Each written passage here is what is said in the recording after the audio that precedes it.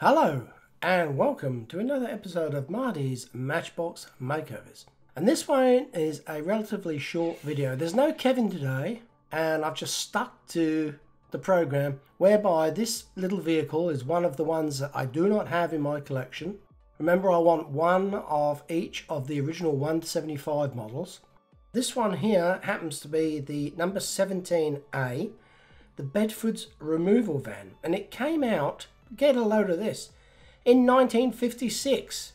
So this one's had 64 years of play. There's a few variations, not only in the colours but also the configuration of the cab and the rear container. Some of them have got like varying amounts of filler behind the cabin there. They also came out in 3 colours. This green, a different green, that's 4 colours, and blue and burgundy. Sometimes they had a silver grille and bumper bar, sometimes the grille was gold. A nice little model nonetheless, and very simplistic, so it shouldn't take me too long to fix this one up. So as always, a close-up inspection. You can see the previous owner painted this silver and black. Doesn't look that good, must admit. There's even a bit of red on the front tyre there. The axles are rusty, the rear one's bent. There's an A-pillar on the cabin here missing, so I'll have to fix that. The rest of it's all a little bit shabby. It's supposed to have some decals on the side. The rear is squeezed in a little bit, like it's been dropped once too often. The only markings on this model are inside, where it says Lesney, England. There's no number on the base. Anyway, to start with, I'm going to take the wheels off. Now, these axles are so grotty, I've decided I'm going to replace them flat out. So I'm going to cut these off very carefully with this rotary cutting disc in my Dremel. And I'm going to be extremely precise so I don't damage the underside of the model. So I haven't cut this all the way through. And I just use metal fatigue to finish the end of it off by flexing it a little bit so it breaks in the middle where I've cut it. The back one didn't spin as freely as the front one because it's bent. But I just very gently go down as far as I think I need to go.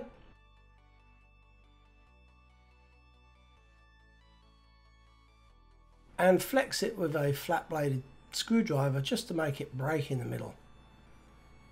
There we go. Now I can pull these out and chuck them away. Not the wheels, the axles. And this is ready for paint stripping. Before I do that, I'm looking at these wheels, and this is the first time I realise they've been painted silver.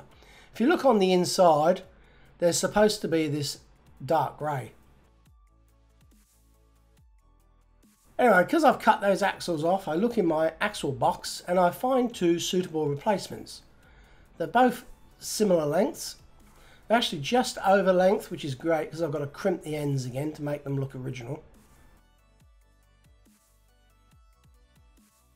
And I just put those tyres on to see if they're the right length, and they are. There's plenty there for me to crimp, so that's a good thing. So I'll set those aside until later.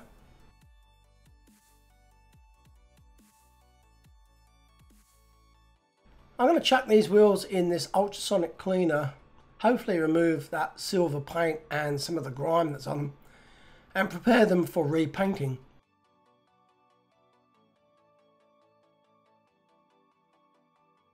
So whilst those wheels are cleaning in the ultrasonic cleaner, I thought I would use this paint stripper to strip the model of its paint. Now I'm running out of this stuff, so I'm having to be very frugal with it. So today, for a change, I'm applying it with a paintbrush, which I don't usually do. Now it reacts really well with the black paint, however the green paint seems to be almost unaffected by it, which is not unusual for these old models. I don't know whether it's to do with the lead content of the paint or what, but they do seem resistant to modern day paint strippers.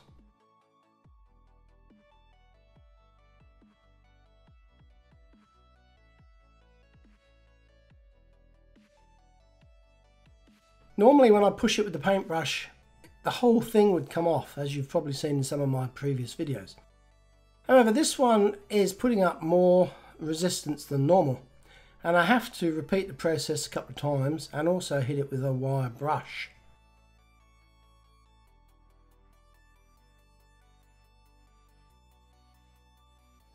Here is my copy of Roger Darkins' Matchbox Regular Wheel Series Variations catalogue, and it shows the 4 different colours there. There's a dark green and a lighter green.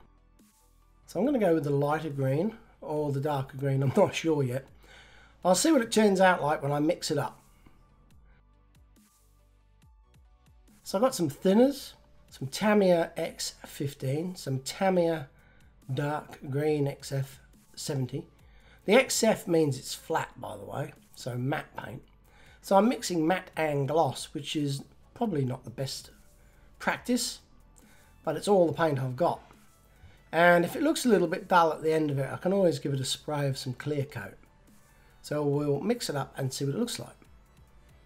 Anyway, I reach a point where I'm comparing it to the original model, and I'm thinking in my mind maybe a little bit of blue should go into it too.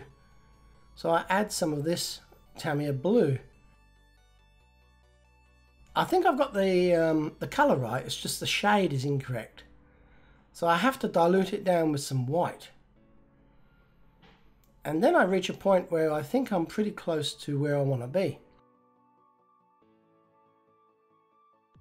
Just dab a little bit on there, and you can see it looks slightly lighter, but from past experience I've noticed that paint dries one shade darker than what it looks when it's wet. So I'm hopeful that this is going to be a close match. So here's all the colours that I used. Now I've got this little bench top chuck, and I whacked the axles in it, and I cleaned them up with some fine emery paper and some steel wool, and they absolutely look magnificent. They look like they're chrome plated. I fished these wheels out of the ultrasonic cleaner, and I'm using some thinners there just to clean them of all of the ultrasonic cleaner cleaning solution, which is a little bit greasy to the touch.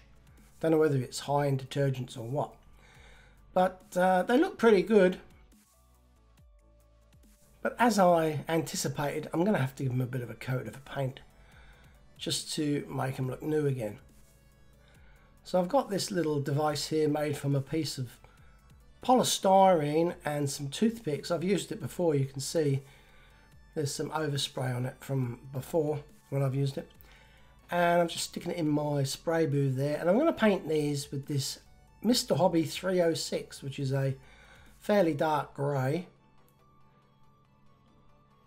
And I'm hopeful that they're going to look nice and new when I finish. Of course, this is only a 30-second job, but the time is really taken in cleaning the spray gun after every use. That is always a very time-consuming thing, and it's something that I don't often show, and I'm not going to show it today either, but it's something to keep in mind. People go, oh, why don't you punch out more of these each week? Well, there's a lot that goes on behind the scenes that you don't see, and it all takes time. So for this A-pillar, I'm going to use one of these cotter pins, or as I call them, split pins, because they have a half moon shape, like what the front side is curved and the back side is flat. Bit like my wife. No, I shouldn't say that. Anyway, I'm going to cut this piece, one of these legs, to length, and glue it in there with the old favourite super glue and baking soda, which I liken to chemical welding. It provides a very strong bond, and it's almost instantaneous, and it's a great tool to have in your belt when you're doing these kind of tiny little repairs on things. Still a little bit too long, that one, so I'll cut it again. And then because I want it to fit in there nicely, I'm just grinding down the end here with this grinding disc so that I've got flats on both ends rather than that tapered cut end from the action of the side cutting pliers. I've dispensed some super glue on the base of this little shot glass that I've got here, and then I can just dip the part in there and position it. I'm using the helping hands there which I usually use when I'm soldering something. But today I'm using them to hold this vehicle because I need both hands at the ready to simultaneously hold this part in position and sprinkle some baking powder on it. So that's one end. Now I've got to do the other end. That's a little bit easier because the piece is already in position.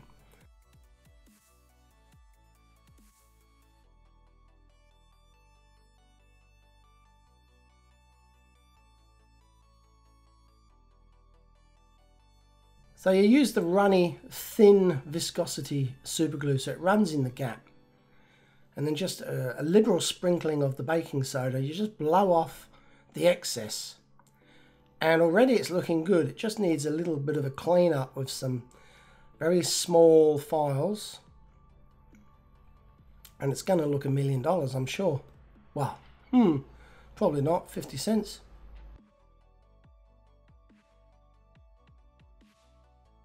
So the key here is not just to remove the excess, but to get a nice sharp angle in the corner where it joins the original model. Because under the zoom of the camera, you're going to see it if it's not right. So I'm using a very small square file there, rat tail file maybe you'd call it. I don't know. No, I think the rat tail's round. This is a 4 square. Just try and get it looking good. After that I undercoat it and just check for any obvious imperfections or gouges, etc. that may need filling. So now that I notice the tailgate is rather unusual, it's hinged at the top and there's a kind of a retention spigot on the bottom there. I don't know why. It adds no play value whatsoever and it's just a little bit complicated, I assume, to assemble. There's also an unusual mark at the top of the cabin there that I left there. It looks like a machining mark of some description. There's also one on the front axle there of the same exact diameter. So if you know what caused those, let me know. Holding the model with some forceps and a toothpick through the axle hole.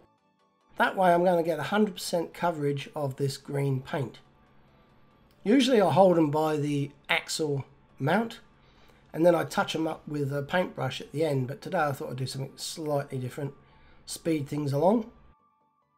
Make sure I'm doing the inside too. So as you saw there, I sprayed the inside of the rear because on the original the interior was green also. Now that's the first coat. It does look thin, but rest assured I give it a couple more coats. Set it up there to dry, air dry initially. And then to harden it off so that I can handle this model, because I've got to put some decals on here, I stick it in my little mini toaster and set it on the minimum temperature for maybe 10 minutes. Even the minimum temperature though, you still have to use an oven glove or similar to take this tray out because it's just too hot to handle. So here's all the parts ready to go back together. And what's this? Yes, decals. I bought some decals. I've had these sitting around for maybe 3 months now. I've been trying to get onto this. They came from recovertoy.com. But before I put the decals on, I want to finish the model. So I'm going to refit the wheels. Then I'm going to paint the grille and front bumper. And then I'm going to put the decals on. To simulate the crimped ends of the axles, I'm using these multi-grips, which are self-locking pliers, and I've ground the teeth off the end so that when you crimp them, it makes for a nice flat crimp, very similar to the original. And there's a close-up of that. That's the front wheel. I think I chipped the paint there, so I'm going to have to touch it up anyway. And that's the rear wheel. Now remember, that is 100 times magnification, so the real thing looks absolutely beautiful. So I'm going to paint the grille. Now, as I said, they came out in silver and gold. The very rare ones had a gold grille apparently, so I'm going with silver now to dumb it down a little bit and make it look more original. And I don't use the chrome paints very often these days. I use this rather dull looking silver. It's a silver ink pen by Pentel. And I think that the silver finish is more accurate and mimics the original model rather than those high-tech chrome pens that you get these days. So I've just done the grille and the front bumper bar there, and it dries really quick, this stuff too, so it's a great thing. Now I just moisten the side of the model and dunk these decals in some lukewarm water. And I'm really sort of nervous now because I can see light at the end of the tunnel. But sometimes the decals are the hardest part of the build. This one is no exception because they're quite large. I made the mistake there. Not really a mistake, it's something that I usually do. I just move the decal to see if it has detached from the backing paper. But in doing so, the left-hand edge has folded under on itself. And it's round about now that I realise, so far I'm thinking, oh, that looks good. And then I can see the bottom left-hand side there of that decal is actually double thickness. It's folded over itself. So I have to run it off the back of the vehicle and then drag it back on in the hope that it flattens out. But in doing so, I also create problems at the other side, the front end. You can't tell now, but I'm thinking, oh no, please, please, please, please work. Because if I have to order these decals, I can't possibly print white because I don't have the means, and my printer doesn't have white ink. Like, whose printer has white ink? Not mine, that's for sure. So after a moment of panic, I kind of get, I managed to recover. So after my recovery, I now use a cotton bud just to roll the decal to squeegee out any excess moisture from underneath the decal. And then as a finishing touch, I like to dab it down to press it home against the vehicle, against the surface that it's gluing to make sure that there are no air bubbles and that it's as good as it's going to get. So here's a little reminder of what we started with. Quite a sorry looking truck, really. Definitely needed the makeover. There's no way known I could have put this on display. And this is what it looks like now. And this is an absolute beautiful little tiny trinket sized model. Smaller than your usual Matchbox in actual fact. It's a very cute thing. And I think it turned out really good. I do love it.